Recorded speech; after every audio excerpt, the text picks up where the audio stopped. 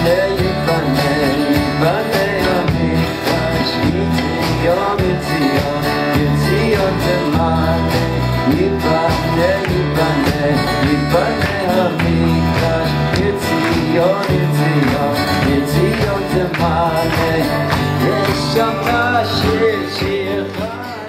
right, thank you.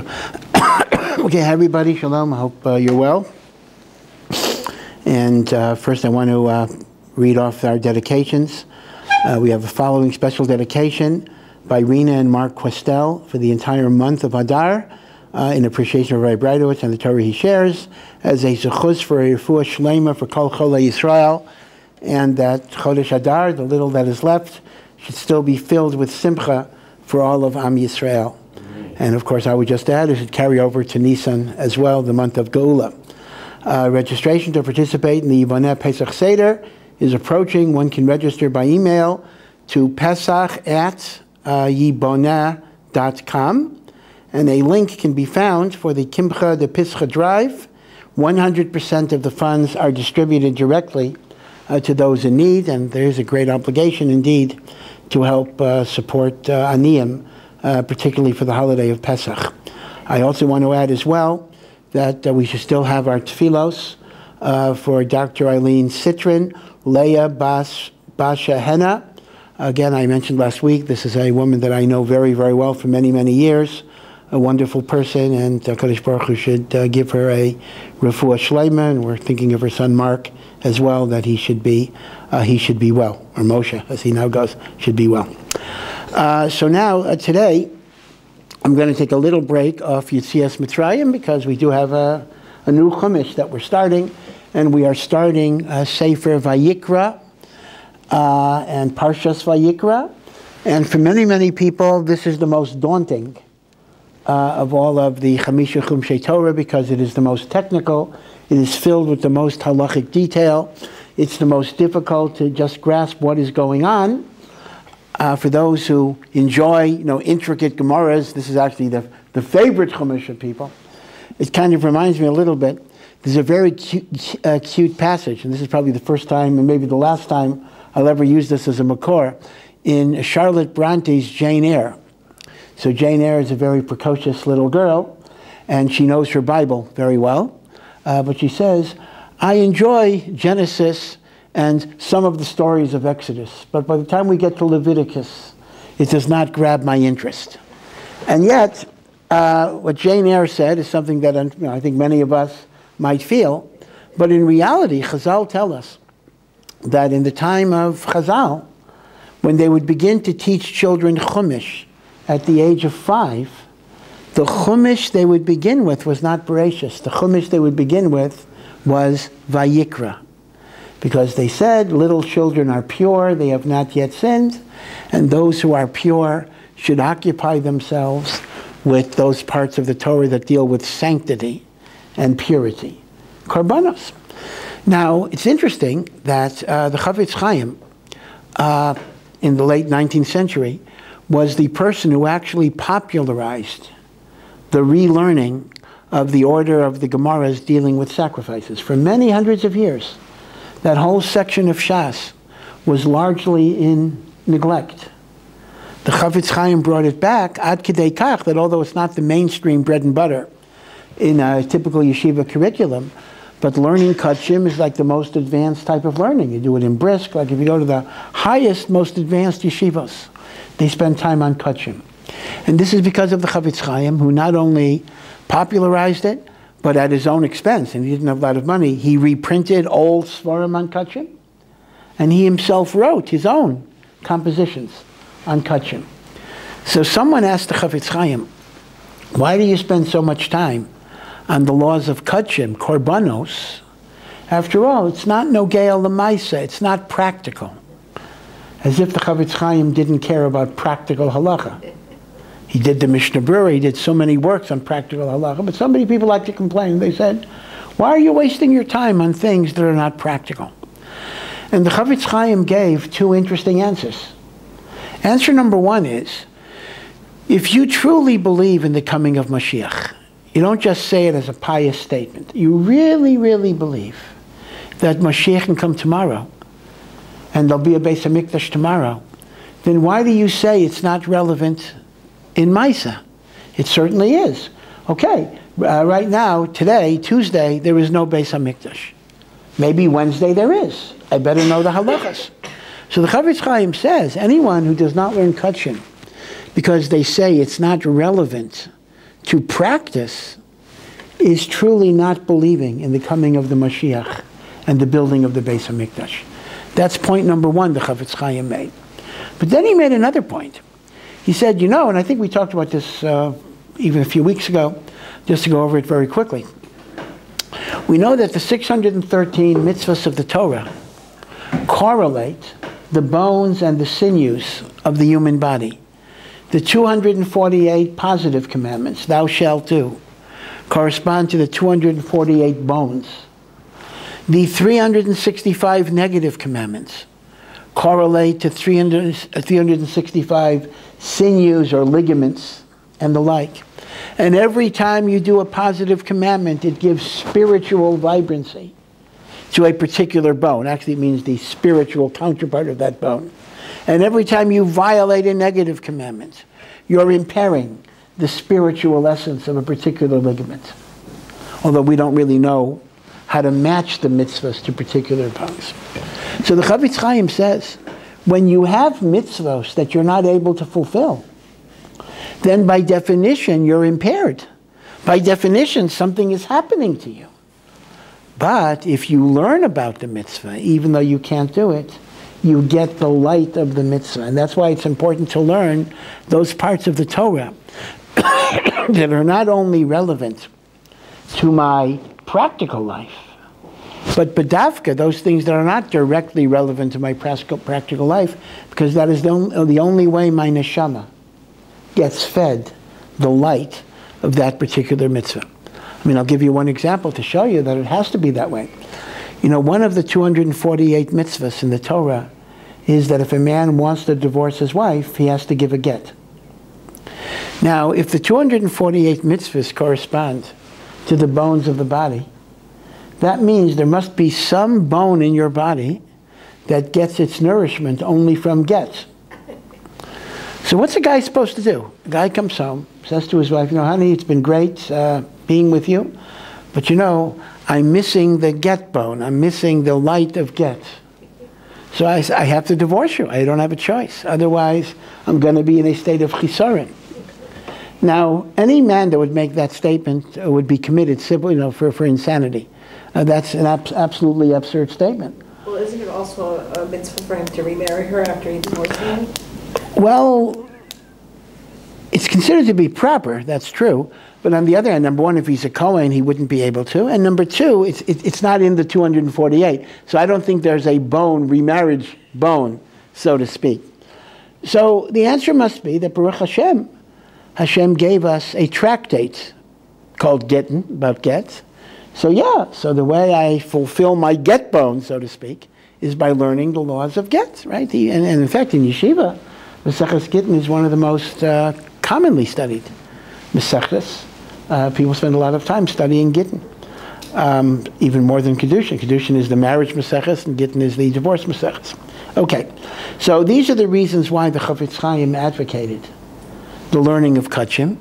It's an affirmation in the coming of Mashiach. And number two, when we don't have a mitzvah that we can do, we need the neshama to be fed by the light that is generated from the learning of that mitzvah. Okay, but before we get into some comments on korbanos, I just want to comment on the very first words of the Chumash, of Vayikra. Vayikra el Moshe. God calls to Moshe, Vayidaber Hashem Elav, and Hashem speaks to him, Me Ohel Moed, from the tent of meeting, which means the Mishkan. Now, the Rishonim already have a problem. What is the meaning of Vayikra? Throughout the Torah, when God speaks to Moshe, it always says almost the same thing. Vayidaber Hashem el Moshe. God speaks to Moshe. Why does it use here, before it says Vayidaber Hashem Elav? It does say Vayidaber. But it prefaces Vayidaber with Vayikra el Moshe. And this doesn't appear anywhere else. So how do we understand this? So there is a machlokes, Rashi and Ramban, how to understand the significance of Vayikra. According to Rashi, although Vayikra only appears this one time, every single time when God spoke to Moshe, he wouldn't just begin talking to Moshe, he would call him by name, and Moshe would acknowledge it. Vayikra Moshe, meaning he called out Moshe. Moshe, Moshe. And Moshe would say, here I am. And then Hashem started talking. And even though Vayikra only appears here, Rashi says the Torah said it once to teach me that every single time. This is the way Hashem spoke to Moshe. And indeed, Chazal darshan, that generally speaking, when you start to talk to somebody, I mean, let's say somebody's walking and you're in back of them.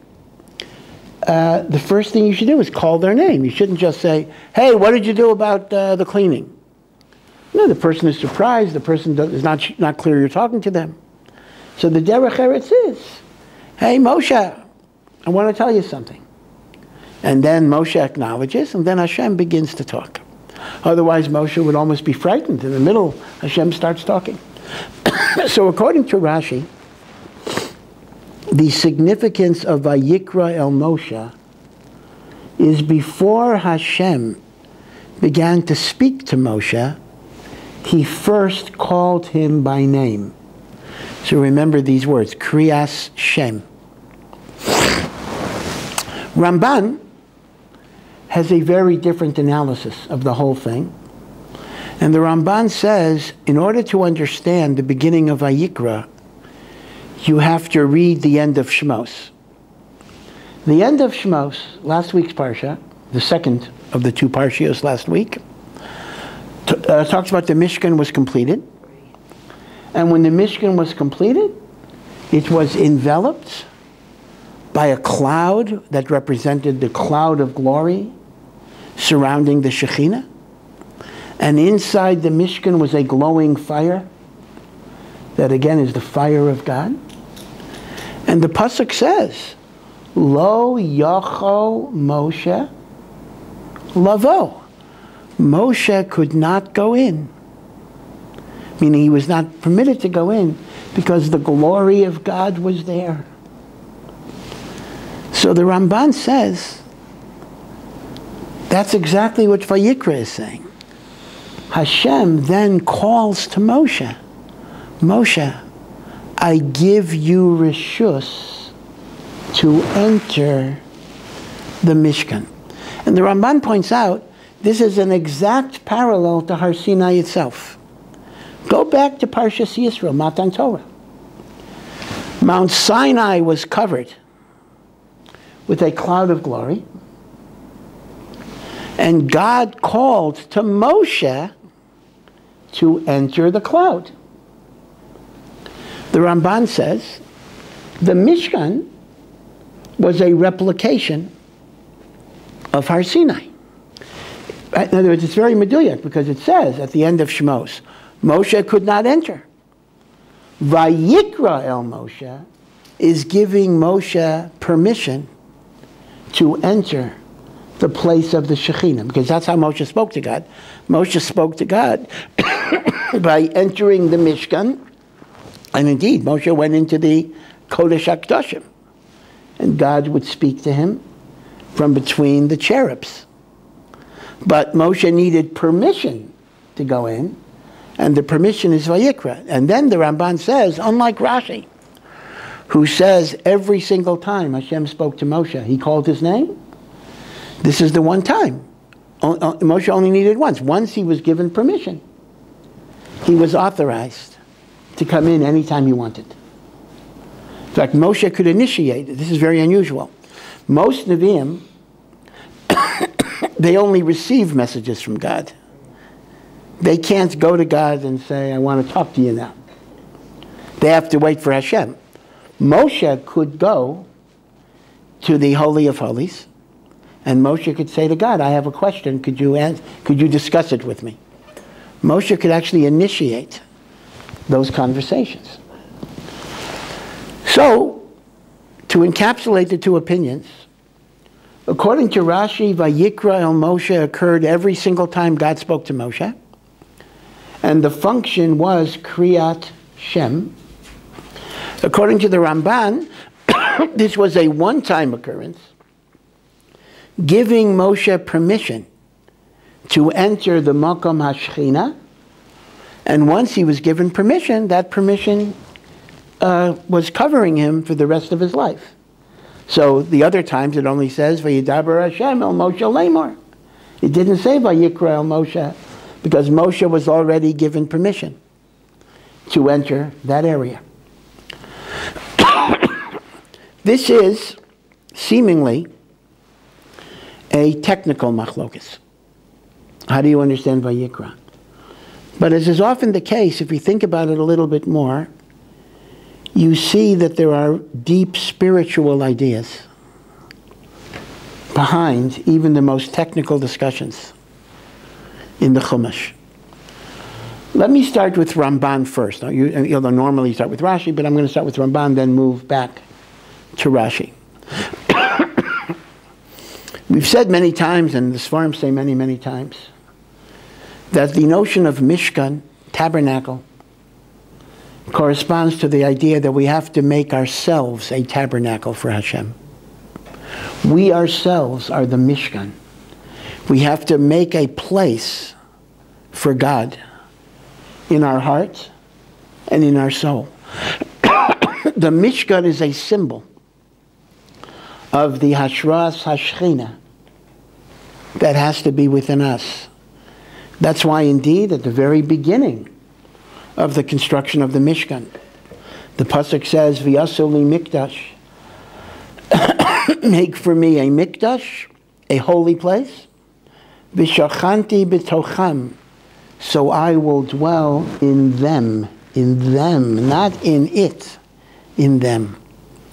So everything to do with the Melachat HaMishkan is connected on some level with making our heart and soul a dwelling place for God. So the Ramban is saying Moshe needed permission to enter into that relationship with God, meaning he couldn't just do it on his own. The lesson here is, if you want a relationship with God, you have to do it on God's terms, not on your terms. You need his permission. What does this mean? You know, God's terms are, of course, the Torah, the mitzvos, the halacha. Often you'll find people in society who seem to be deeply spiritual people. They want a relationship with God.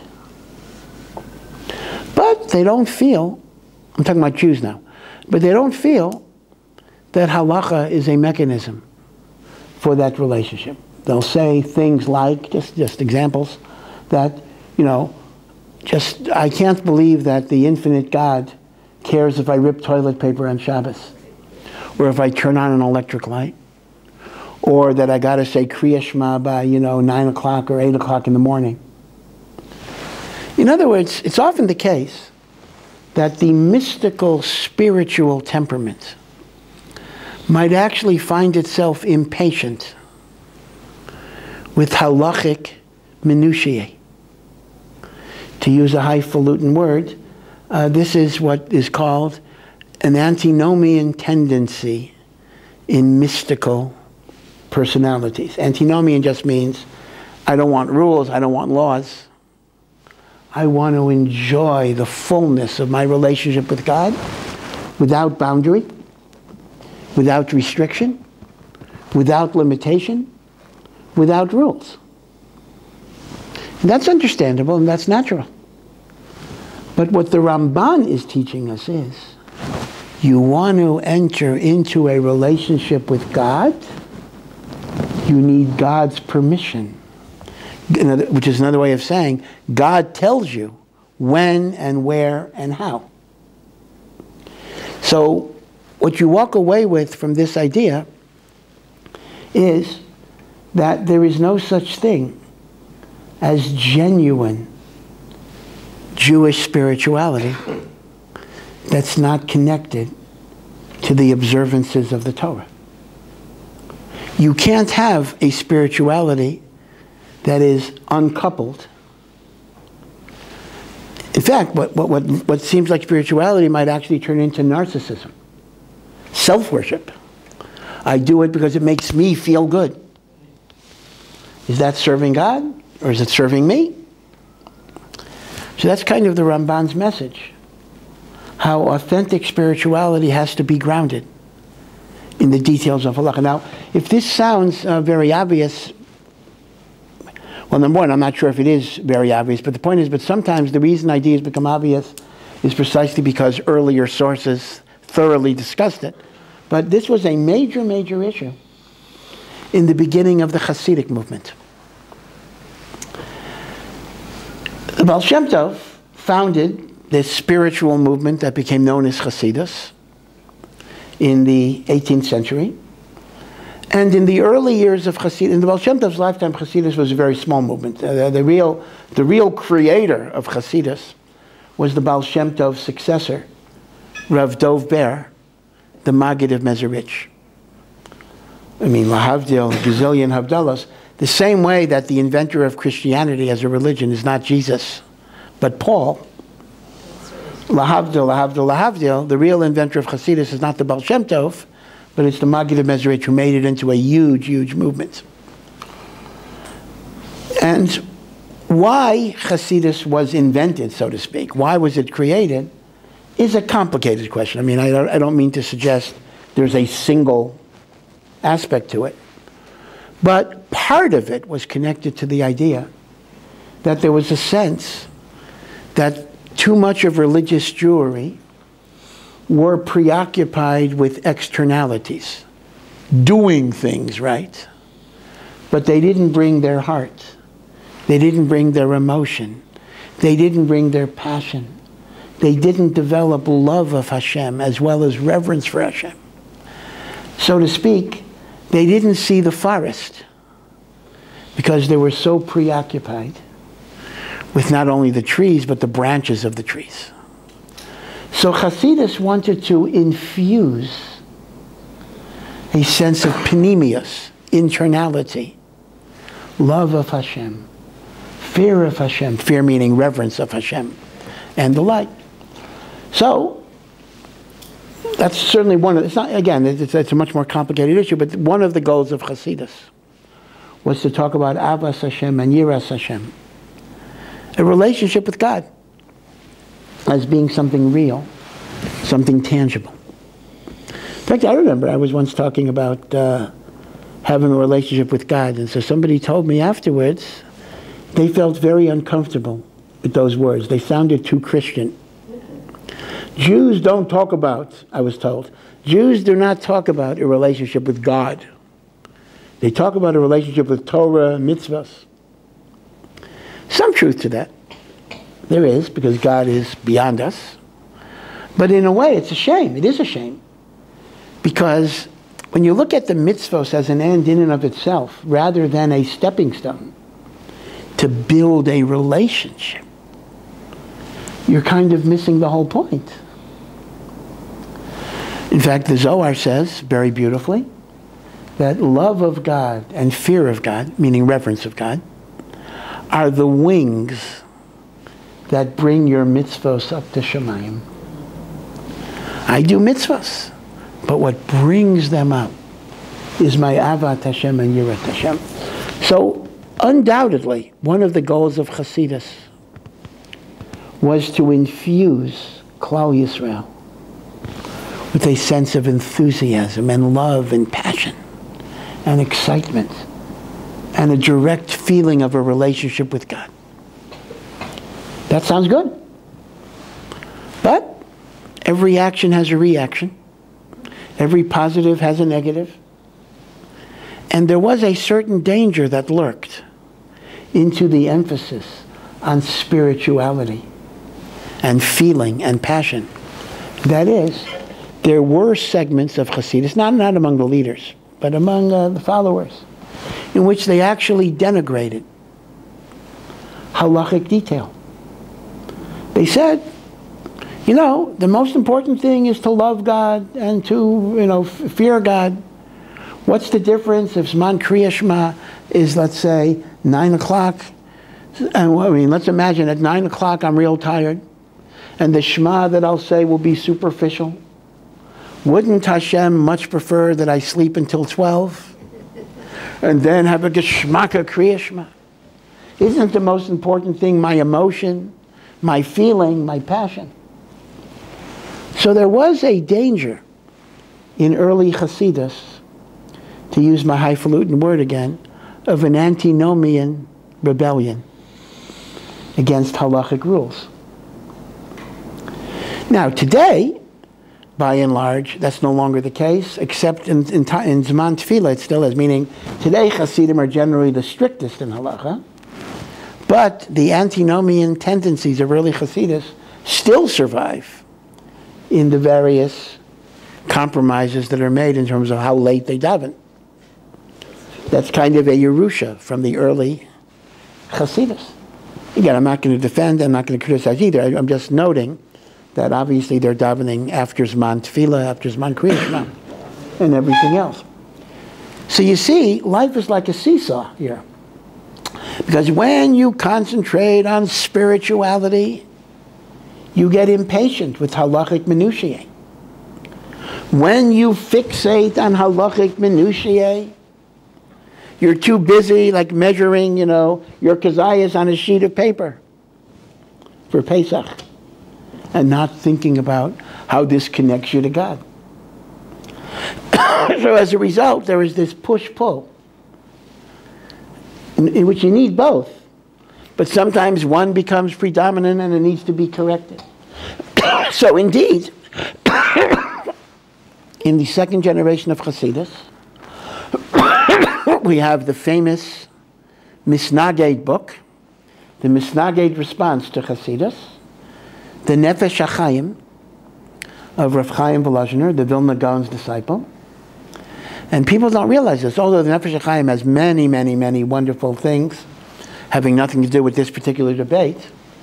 But if you were to ask, why was the Nefesh HaChaim written, it's very, very clear that Rav Chaim Volozhiner was writing it to dispel some of the beliefs of Hasidus that were spreading throughout Europe, and in particular the idea that halachic detail is not important. Nefesh HaChaim makes the point, kavanas are great, love of God is great, fear of God is great, but if you don't do the Maisa the way Hashem wants it, then all of your kavanas are not going to take you anywhere. And although he doesn't mention Hasidus in the book at all, but it's clear that that's what he's addressing. Interestingly, the same thing happened in the Hasidic movement itself. A few years before the Nefesh HaChaim, the Alter Rebbe published Tanya. In fact, the last Lubavitcher Rebbe claims that the Nefesh HaChaim was influenced by Tanya. I'm not sure, but anything is possible. And the Tanya really makes the same point. That's why people don't realize the Tanya was a controversial work, not only vis-a-vis non-Hasidim. It was quite controversial in the Hasidic world itself. Many of the contemporary Hasidic rabbis did not like the Tanya for a few reasons. Number one, Rav Shneur Zalman was trying to make Kabbalah accessible to the average Hasid, because Tanya incorporates many Kabbalistic insights. And the other Hasidic Rebbes, many of them felt that Kabbalah should only be for the Rebbe, it should not be for the Hasidim. That's why it's called Chabad, because it was a very intellectually based Hasidus. And number two, the Alter Rebbe, who himself was not only a Chassid, but he was also a great, great Gaon in Shas and Poskim and Shulchan Aruch, talked very much about the importance of halacha. And that was thought to be a shtickle betrayal. Now it's interesting that eventually, even in the Hasidic world, except for maybe Zmanei Tefillah, the Nefesh HaChaim and the Baal HaTanya's approach did take root. And Hasidus became very deeply committed to halachic detail. So it's interesting. You take a guy like Martin Buber. You know, Martin Buber Martin Buber was very fascinated by early Hasidus. He put together 2 volumes called Tales of Hasidim. That's the English name. He did it in German. But he only did the first 2 or 3 generations. Because from his perspective, after the first 3 generations, Hasidus betrayed its roots by becoming too officially Orthodox. Meaning Buber didn't like the fact that Hasidus gravitated back to halachic roots. He enjoyed when it was like a Hefkerwelt, where people were doing whatever they wanted to do. That was his ideal. But nevertheless, this is the issue. So, going back to the Ramban. So when the Ramban tells us that before Moshe could enter the presence of the divine, he had to do it with God's terms. He needed God's reshus.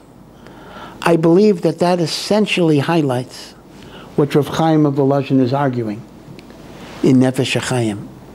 A relationship to God with God must be predicated on HaKadosh Baruch Hu's rules.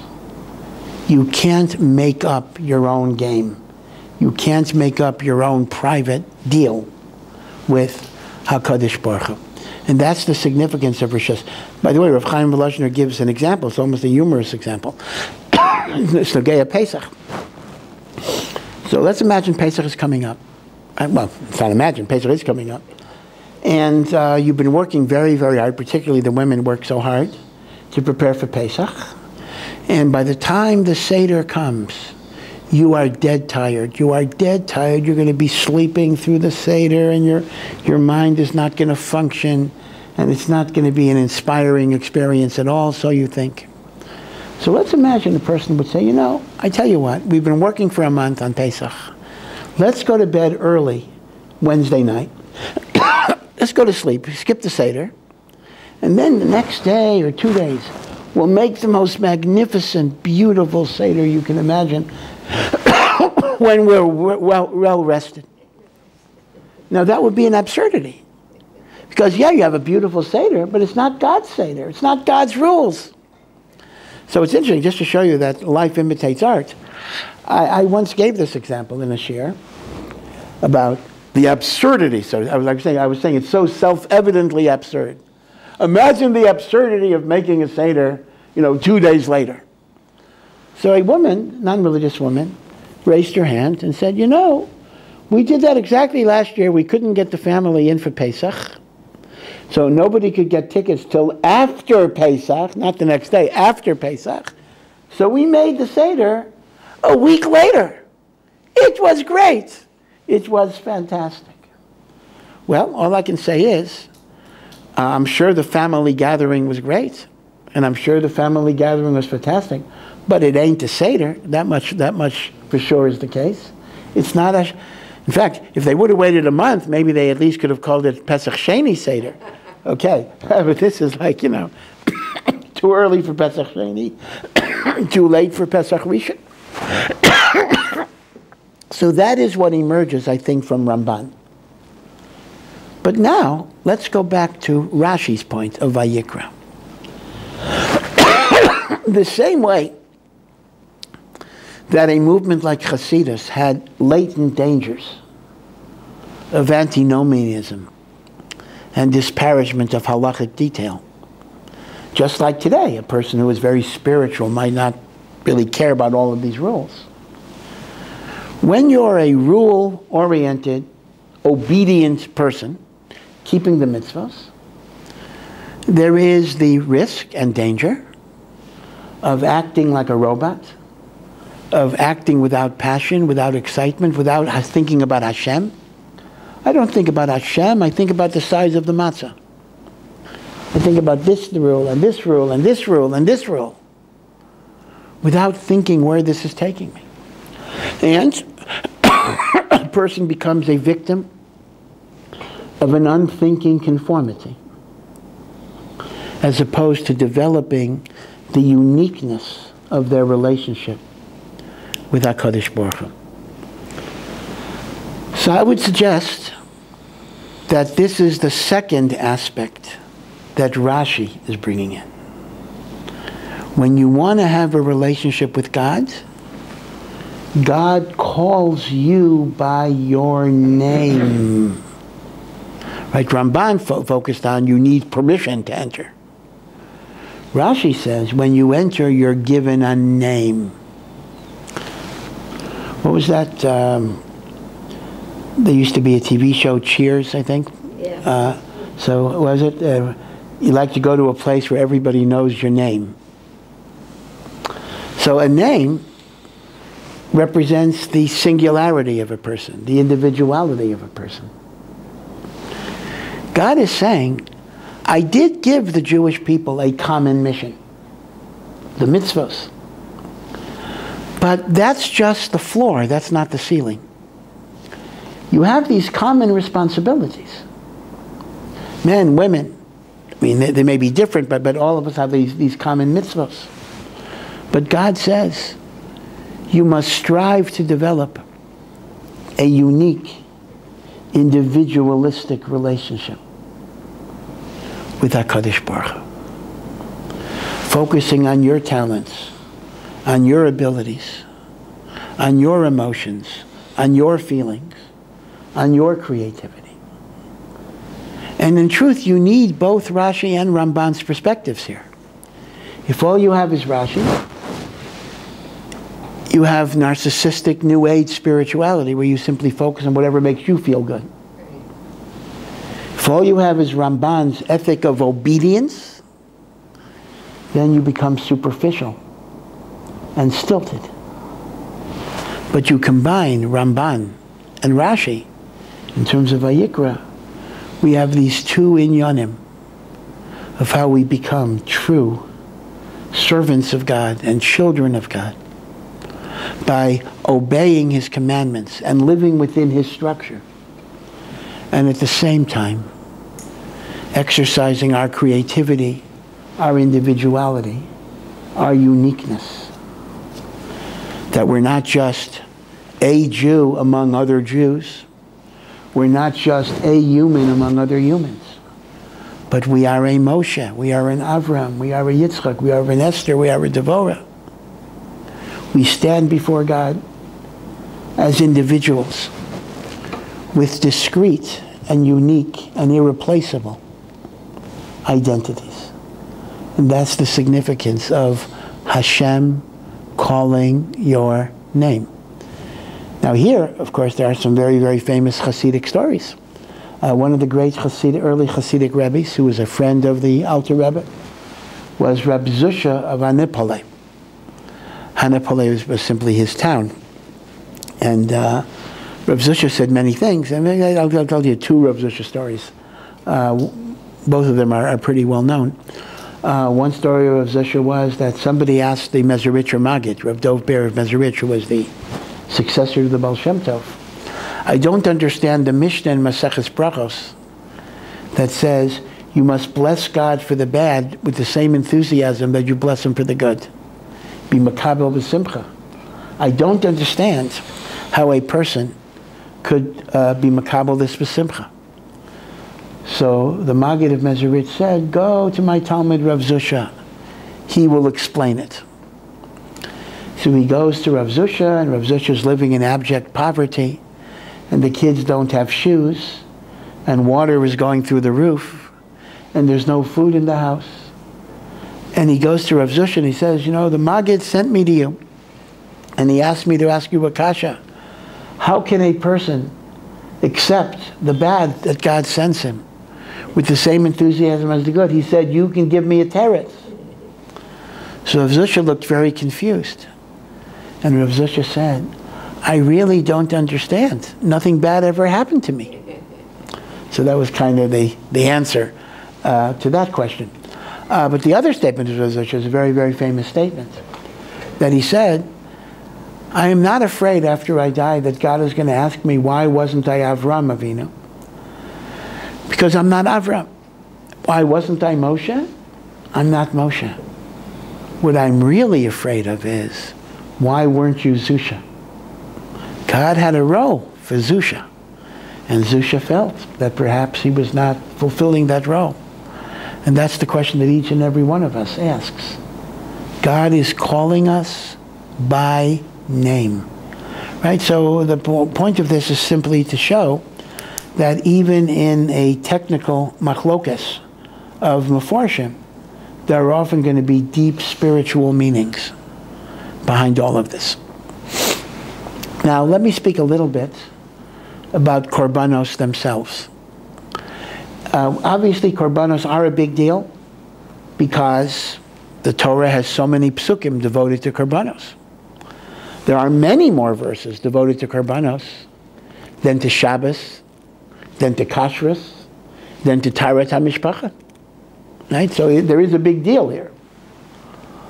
So what's going on? I mean, does God like barbecued meat? So there's a big machlokas between the Rambam, Maimonides, and Ramban, Nachmanides, as well as other commentaries.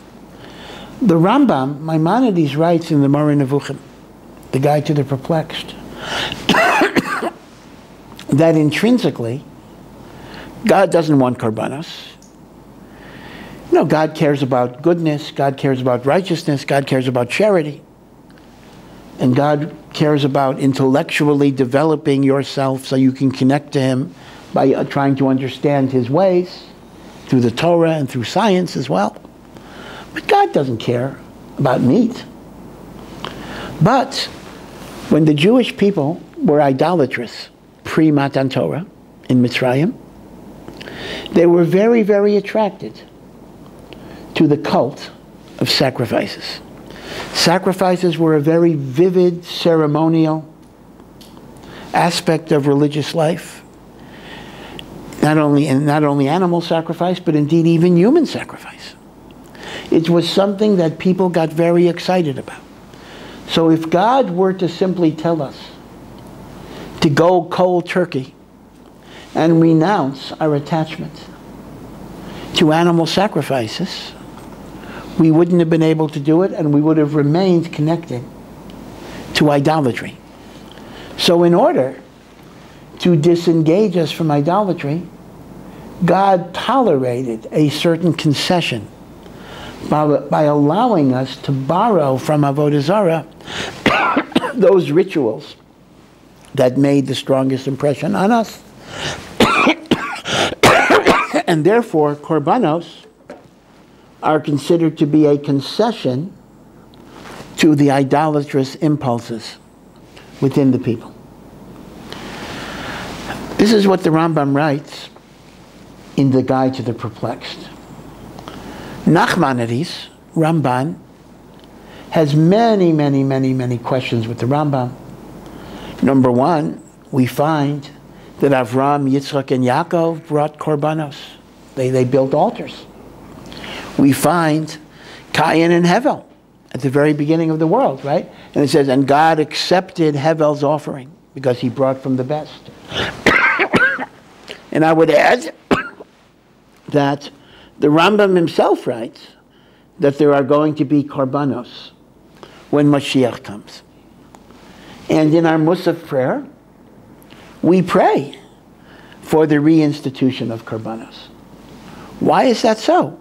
Why do we pray for the restoration of the Beis HaMikdash? Korbanos were something God tolerated, but not that He desired. So because of this, pardon me. Because of, I'm sorry, could you bring, I have some water, okay, take this. Yeah, thank you. Because of this, Ramban understands korbanos in a very different way. He agrees that God doesn't care about the meat, but korbanos are beautiful when they effect a transformation of the sinner who brings the korban. I bring the korban, I realize that there, but for the grace of God, should go me. I become submissive. I become humbled. I do tshuva. So when the Torah says a korban is a reach nichoach, a pleasant fragrance to God, It does not refer to the physical smell of the meat. It refers, metaphorically, that when I have become changed because of my korbanos, that is something pleasant in the eyes of God. So the korban is important, not as a concession to my avodah zarah inclination. The korban is important as a vehicle of self-transformation.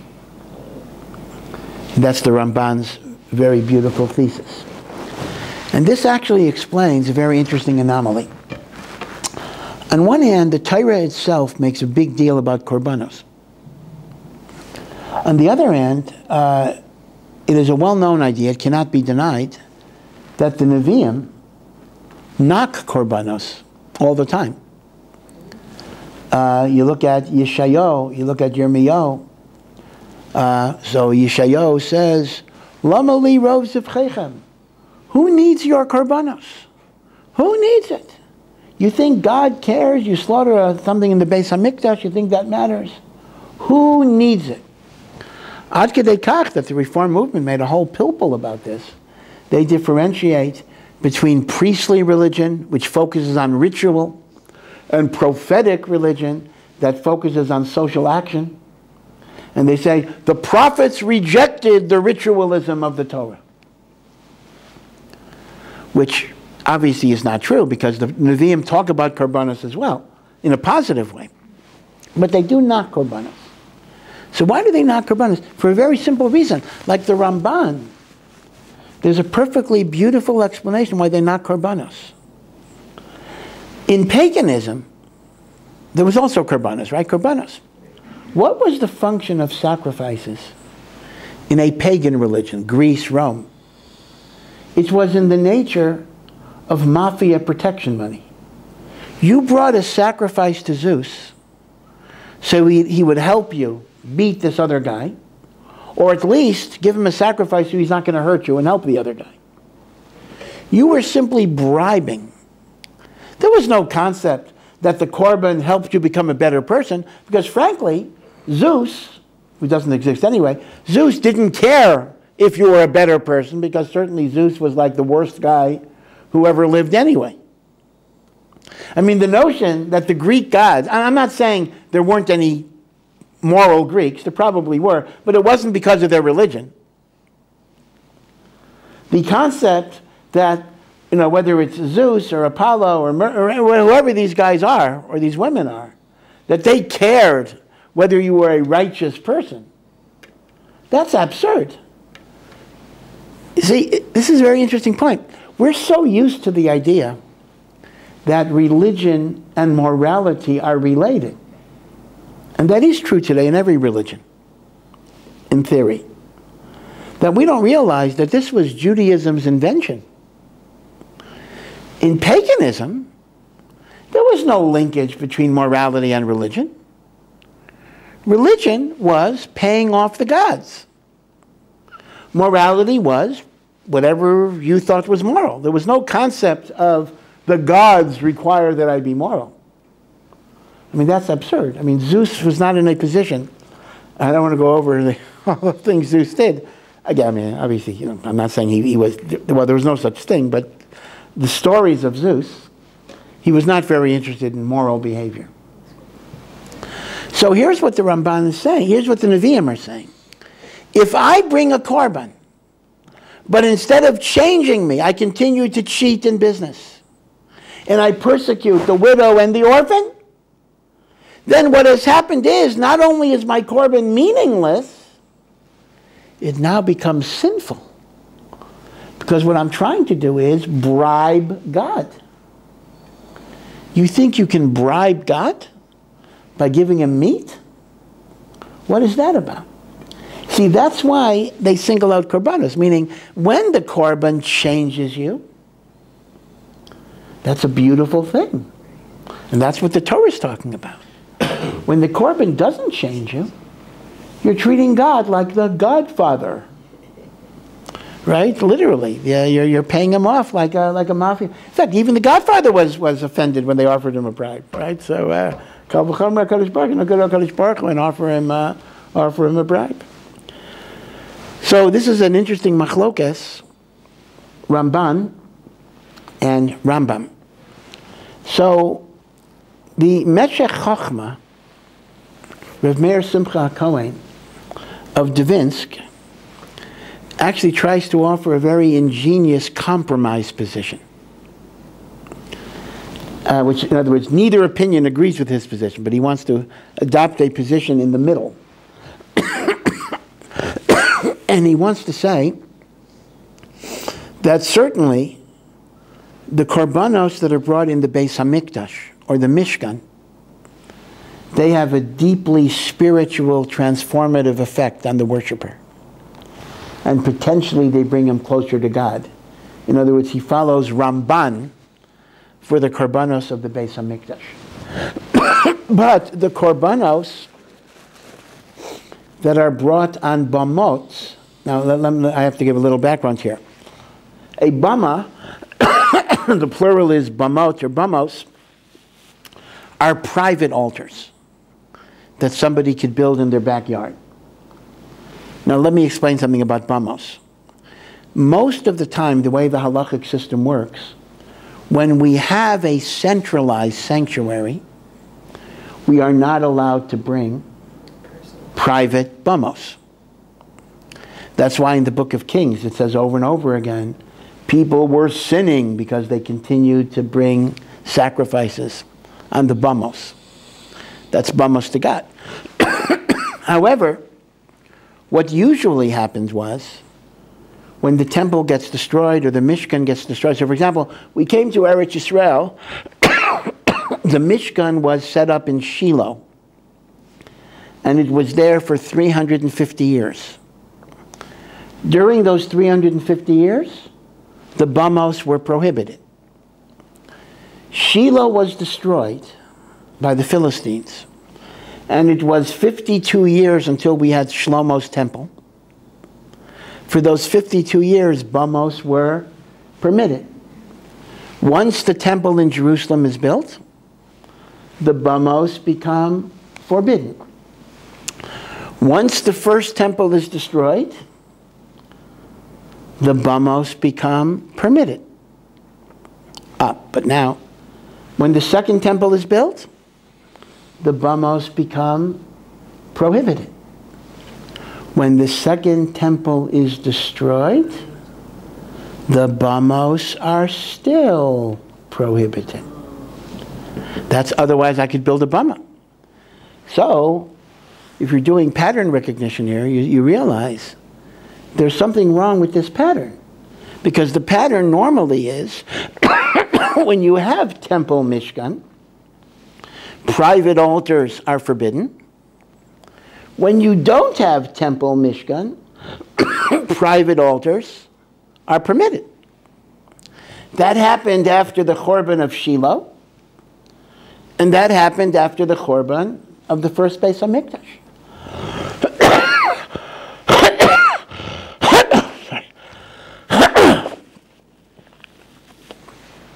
But what's the big exception? After the Chorban of the second Beis HaMikdash, like today, bamot are forbidden for Jews. I'll talk about non-Jews in a second. So says the Meshech Chochma like this. Unlike the korbanos of the Beis HaMikdash that totally transform you and elevate you, korbanos on a bama is a toleration that God made for the Yetzer Hara of idolatry, like the Rambam. In other words, if we didn't have korbanos, we would gravitate to idolatry. Now, the Gemara in Yuma says, at the beginning of the second Beis HaMikdash, the men of the Great Assembly fasted that God should take away our Yetzer Hara for idolatry. That's why we don't have that Yetzer Hara anymore.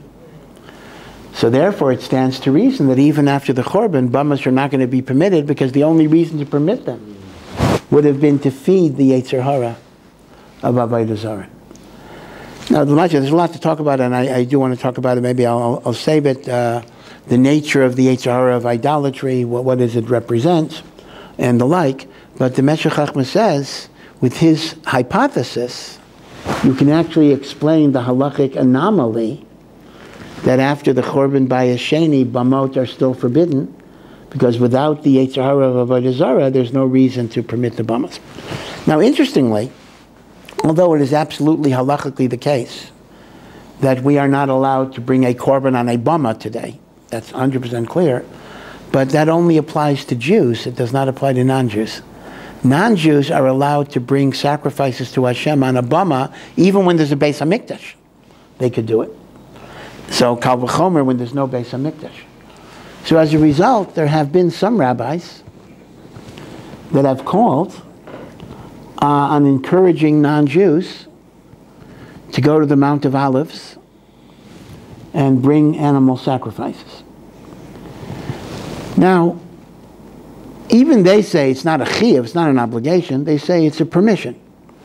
But here's the thing. Once something is a permission and not an obligation, it's appropriate to use common sense, whether it's a good idea or not. I mean, not everything you can do, you should do.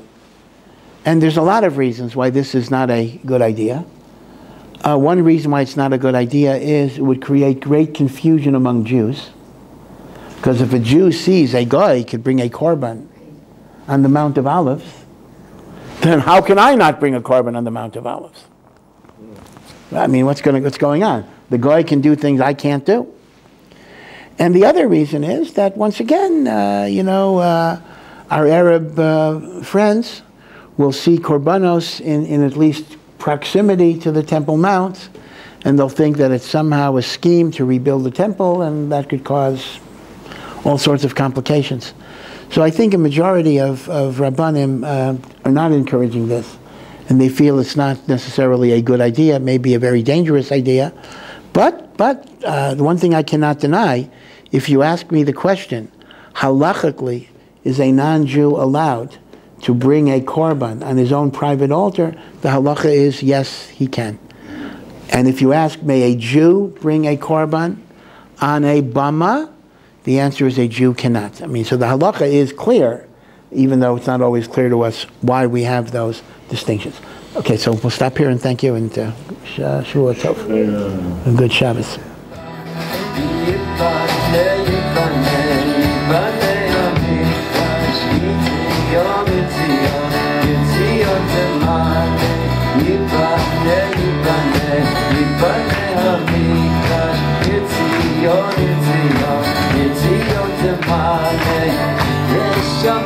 It's